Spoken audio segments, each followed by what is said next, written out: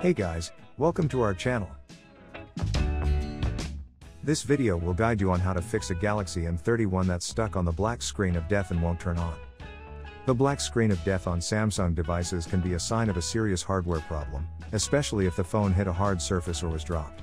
But most of the time, it's just a minor firmware-related issue that occurs every now and then. So if you're one of the users that encountered this problem, here's what you should do. First solution, force restart your phone. The first thing you need to try doing is the forced restart. Because if it's just a minor firmware issue, then this procedure is enough to make your device work again. To do so, simply press and hold the volume down button and the power key for 10 seconds simultaneously. This often forces the device to turn on even if the firmware has crashed. If you happen to make the logo show on the screen, then release both keys and wait until the device finishes the reboot.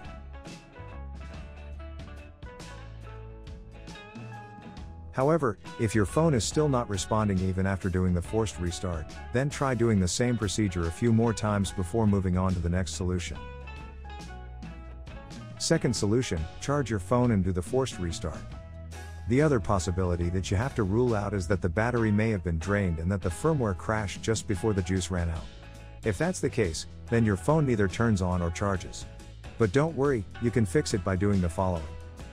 Plug the power adapter to a working wall outlet. Use the original charging cable to connect your phone to its charger. Give it about 10 minutes to charge regardless of whether the charging sign shows or not.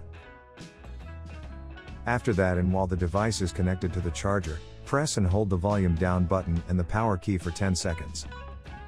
Release both keys if the logo shows on the screen.